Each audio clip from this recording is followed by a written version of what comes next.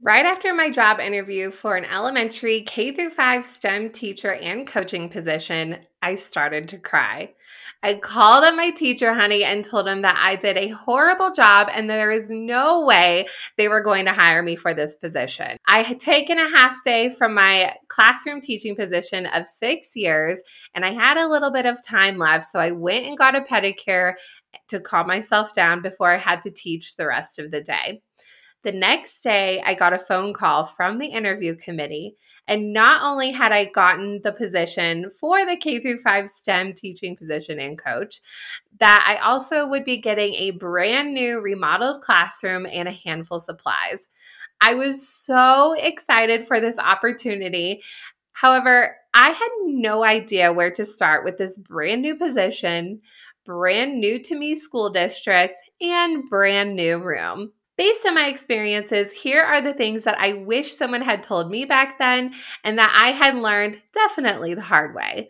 Let's dive in and set up your STEM space with success.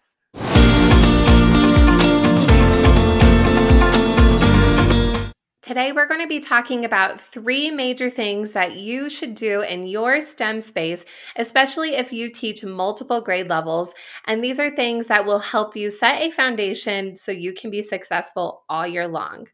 The first is to create a space that works for all grade levels. Learn the flow of your classroom and definitely see what works and what doesn't. You are definitely going to make some changes along the way based on how things work in your classroom, based on where the furniture is set. So this will take some time to find a system that works best for you. Of course, you want to think about if you have multiple classes coming to see you throughout the day, have a designated space for classes to line up before entering your classroom. This is extremely helpful and important because if you, again, see multiple classes, you will have an overlap of classes at times. Sometimes a class might be early, sometimes you might be a little bit late.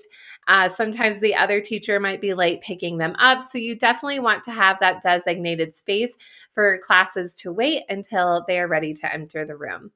Once they are ready to enter the room, think about where they are going to go when they enter your classroom. A lot of teachers like to have students sitting at their tables, but I actually don't recommend doing this. I have students enter my classroom K through 5 in our group meeting area. And in this area, there is our TV, our whiteboard, any other supplies and materials that students will need to be successful for the lesson, directions, all of that is in one designated location, and students come into the room and sit in the big open space. You could definitely, based on your classroom, have a large carpet, have sit spots, have numbers for kids to sit, but this is extremely helpful to get all the kids together and ready and excited for the lesson. If you have them spread out along the room at the tables, you might have supplies that they're distracted by. They might be very far away. They might be more focused on who they're sitting next to. So having them in that group meeting area can really be impactful for every single lesson that you teach throughout the year. Also, when you're thinking about the flow of your classroom, think about where the materials are going to be stored and have those accessible at kid height. The more you can make kids' materials at their level and ways that they can access them on their own, this will definitely give them that independence and grabbing what they need to be successful. Also, when you have your materials stored in the classroom, I highly recommend labeling your materials with words and pictures.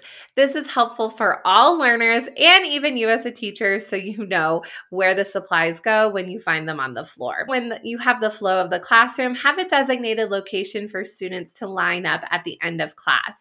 This should be a place where it's easy for them to get to. There aren't extra supplies that are around to distract them, other students' projects, and that the other teacher who is ready to pick them up for the day can grab them. Really thinking about this flow that will work all year long for all grade levels. This will help set up the systems and routines, which we'll talk about in a little bit, that can be built on year after year. The second thing to focus on when setting up your classroom is to build a community that promotes growth mindset. This is a skill that you will be working on with your students the entire school year and year after year. A big misconception that I had coming into this STEM space is that all kids are excited to be creative and build things. Wouldn't you want to do that as a kid? Well, I found out quickly enough that this isn't always the case, and that a lot of students were actually scared of trying new things. They wanted to know exactly what the project is going to look like, that they were more shy about showing their creativity. Promoting growth mindset in your classroom is definitely going to take time and something to continue to build throughout the years. I don't necessarily teach a specific growth mindset lesson. I know a lot of classroom teachers like to do that, but in the STEM space, your time definitely is limited. And I like to promote growth mindset as it comes up in the classroom. Sometimes I'll even write a positive note for students to take home to share with their class and to share with their families.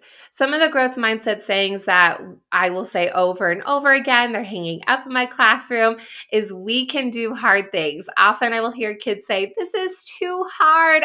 This is impossible. I can't do it. Then I go back and give them a high five like, yep, it is hard. We can do hard things. That is why you're here. And I am definitely doing my job. You are doing a great job of what you're working on. I also really like to promote we are creators with technology, not just consumers. And we practice to make us better, not perfect, because perfect doesn't exist. These 8 growth mindset sayings you can actually find in my TPT shop, and I'll also link it in the show notes. The third thing that you'll want to do when setting up your classroom is to create systems and routines that can be used all year long for all your grade levels and lesson types.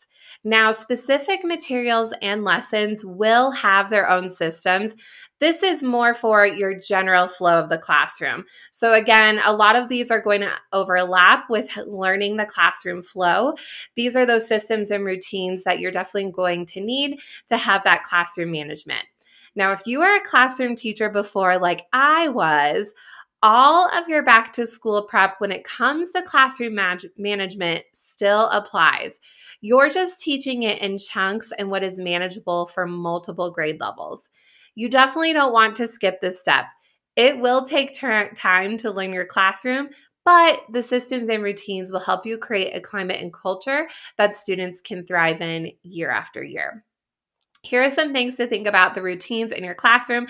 These aren't a full list of things, but they're definitely, again, a lot of those same systems and routines that mirror what you would do in the regular classroom. About how students are going to enter the room, where and how they're going to gather supplies, how are they going to use classroom furniture? Some classrooms might even have flexible seating. Definitely model how to use that furniture, and where are students going to sit. Also, what are the routines for how students need to ask for help when they need projects? Also, think about what are some signals to get the class attention. This you want to probably keep consistent for all of your classes and have a few tricks that you add in throughout the year, because it does get loud pretty quick. It is controlled chaos, but there are times you definitely need to get the class's attention when you're in the middle of a project. We talked about things that are going to help you be successful and set up that foundation throughout the year. So here's a recap of those 3 major things to plan and think about before diving into that content.